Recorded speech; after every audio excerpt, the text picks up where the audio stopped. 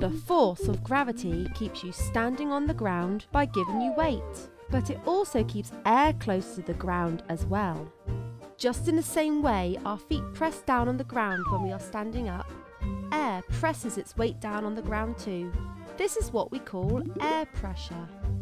We cannot feel air pressure because our bodies are naturally able to cope with the weight of the air above us. In fact, air is so light that it takes about 800 bottles of air to weigh as much as just one bottle of water. We are able to measure the air pressure using a barometer, which looks like this. The barometer displays the pressure on a screen to show whether pressure is high, low, or changing. Sometimes there is more air pressing down on the ground. This is called high pressure. High pressure is caused by air sinking and being squashed together.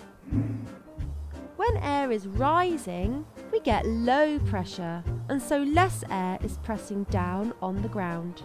Air moves from being squashed under areas of high pressure to areas of low pressure, where it is less squashed.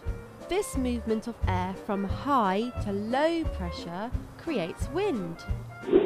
In the UK, if there is high air pressure during the summer months, then we usually get hot and sunny days, ideal for trips to the seaside. Beep, beep. High air pressure in the winter, though, means cold weather and normally a frost in the mornings, so we need to wear warm clothes. If there is low pressure, then it's normally cloudy, wet and windy. So it's a good time to put on a raincoat and wear your wellies.